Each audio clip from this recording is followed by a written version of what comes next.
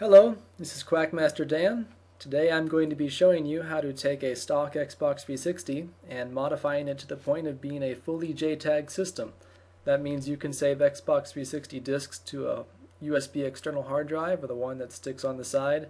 You can save Xbox Live Arcade games, run emulators, play old-fashioned, old-school games. You can run homebrew software. That could be everything from new games to a million different programs. You can edit your game saves, you can install map packs, and I think kind of most importantly you can have a whole new interface, which the most popular right now is called Freestyle Dash. So in order to have your JTAG, your system be able to be JTAG'd, you have to have a kernel version that is 7371 or lower. You can identify your kernel by going to My Xbox, Console Settings, System Info, and on the right hand panel there will be kind of a K, which means kernel, 2.0.0, and then there's 4 digits. And those 4 digits are your number.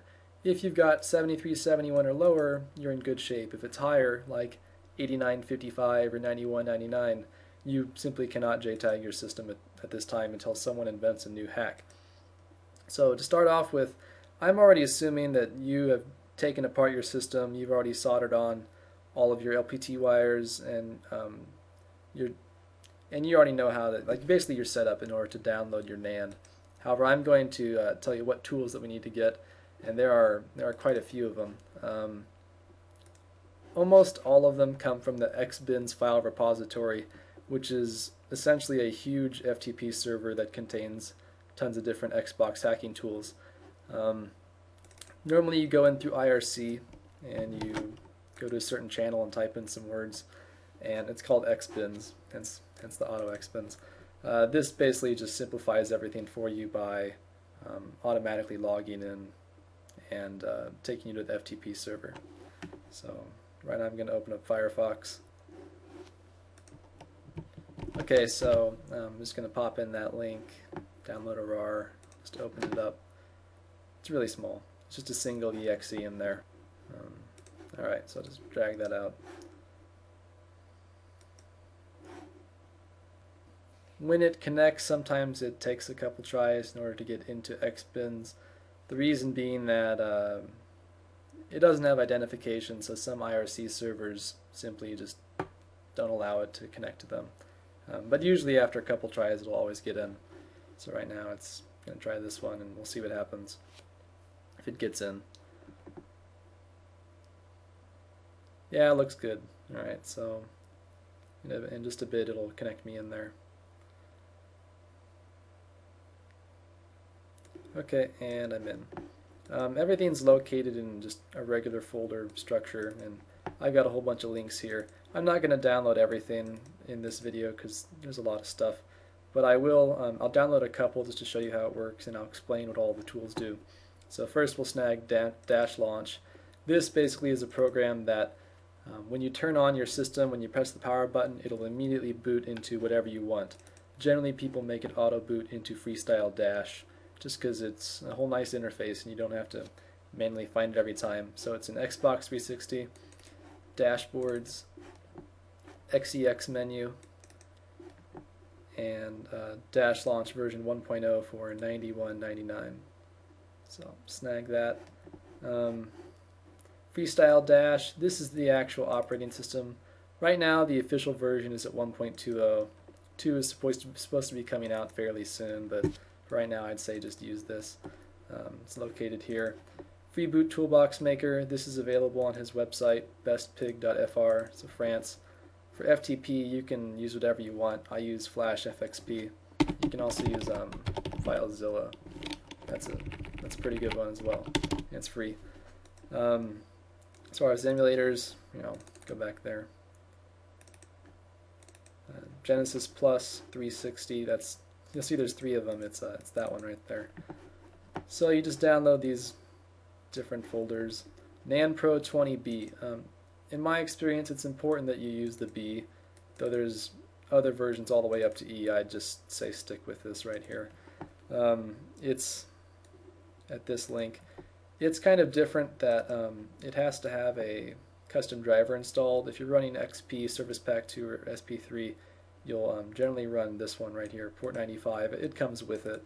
If you're running Windows 7 64-bit, you'll need to be running this 64-bit NAND Pro USP SPI driver, and I think XP64 is this one right here. SNES 360, this is just a Super Nintendo emulator. Quick Boot, this is a program that creates shortcuts on your system, so when you press the Xbox guide button, you can just instantly launch any program that you want to. You do need a thumb drive. You don't really have to have it, but it just makes life a whole lot easier. The 360 only recognizes it if it's formatted as FAT32. The Xbox One emulation pack, generally called the Venomous Fire compatibility pack. I've got a link here, just Google it. It lets you play any Xbox One game ever made, since Microsoft didn't really support all of them. Xbox 360 Flash Dump Tool. This lets you look at your NAND or your flash, your operating system. It'll tell you a whole bunch of data about it and let you take out different files, and you can learn a lot about your system and stuff we need to know for this. Zell it's what's called a bootloader.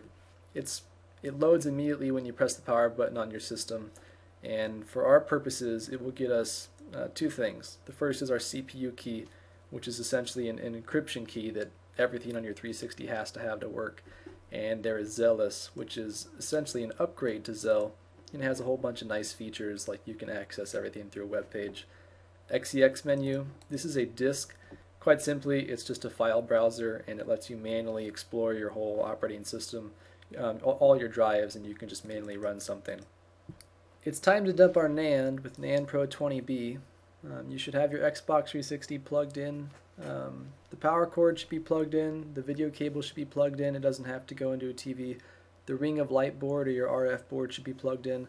The 360 should be off, and there should be some sort of metal ground between the systems, whether that's a wire that's connecting the 360, the case of the 360 to the case of the computer, and of course connected into your parallel port. So I suggest you just make a folder right on your C drive called NAND Pro. It makes it nice and easy.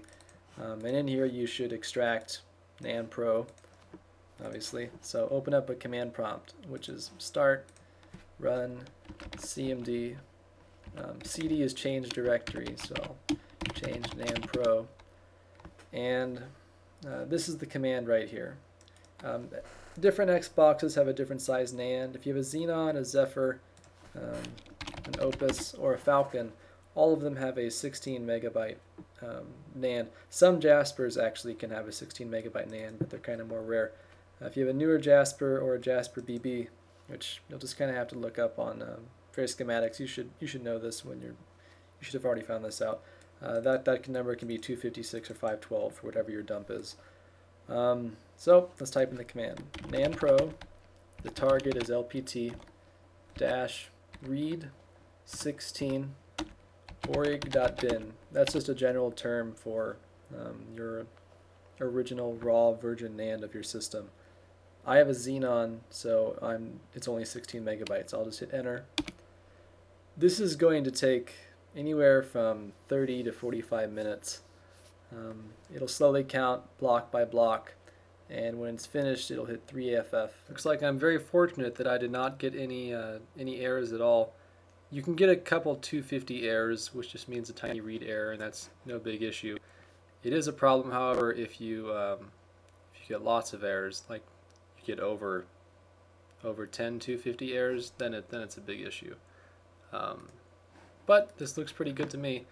Once you have one NAND, you need to get a second one. So just type the command, make it orig.2.bin, and do a second read. This is just standard practice. So hit it and grab another cup of coffee.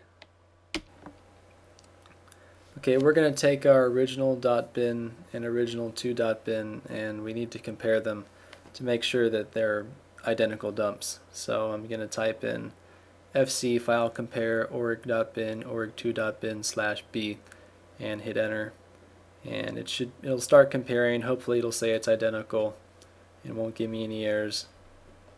Okay, good. No differences, they're identical.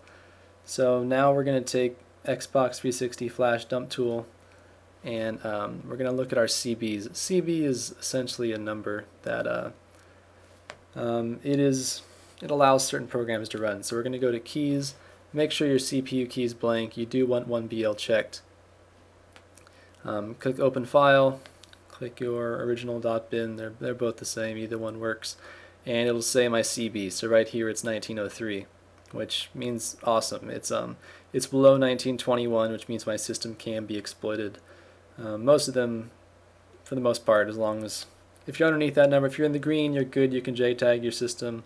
If you're in the red, I'm sorry, your box cannot be JTAG'd.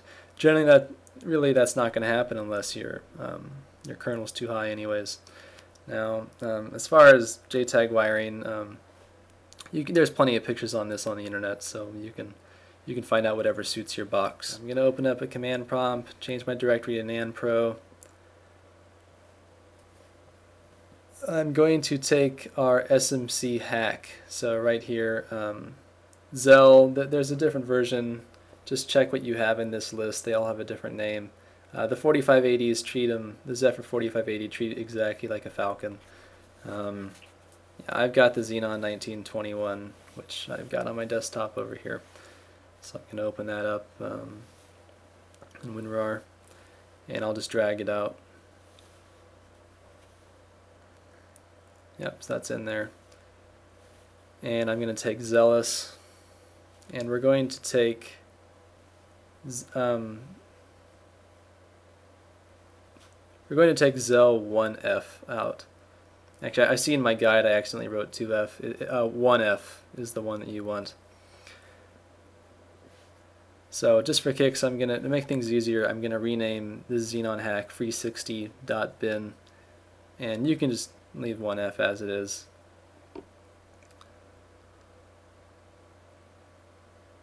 And we'll need to take our key vaults. Yeah, okay, fix that. We'll need to take our key vaults out of the NAND and inject them into Zell so it will boot. Because if you don't do this, it simply will not. As far as extracting the key vault, you can also do it from a file. It doesn't have to be through the LPT cable. Whatever has that colon after it, which in this case is original.bin, it'll extract it from that. It's actually quicker. So let me pop open NAND here. NAND original.bin read 16 key vault 1 .bin block 1 and line 1, and it'll really quickly just extract that out to a file. Okay, good. And I'll do it again. Alright, great, we have 2 key vaults. Now I'm going to do our config file. That's located, orig.bin R16. It's in block 3DE, and it's 2 lines long, so hit enter. And I'll do it again, and this time just change it to config-2. Okay, great, we have both of them. I'm going to be injecting Zealous into the key vault into free60 right now. So you can see what I did right there. Write 16 key vault, line 1, block 1, line 1 into free60.bin. Next, we're going to be injecting Zealous into Zell. Make sure that we're using a plus symbol and a capital W, which is write raw. So colon plus capital W 16 Zell-1F.bin, and block 40 is where it's going to start, and it'll continue to the end of its file. 1F is for Zell and older versions of rebooters. 2F is if you're trying to update Zell on XBR3 or the current free boots. For this case, though, we're really only going to be using Zell-1F. Okay, good, and that's injected. Solid. Okay, now it's time to write Zealous into the 360 through the LPT cable. So I'll write NAND LPT write 16 free60.bin and start at block 0 and continue to the end. I think it's 50 blocks long, so it shouldn't take too long. It's pretty small. Yeah, 50. Okay, so just wait this one out.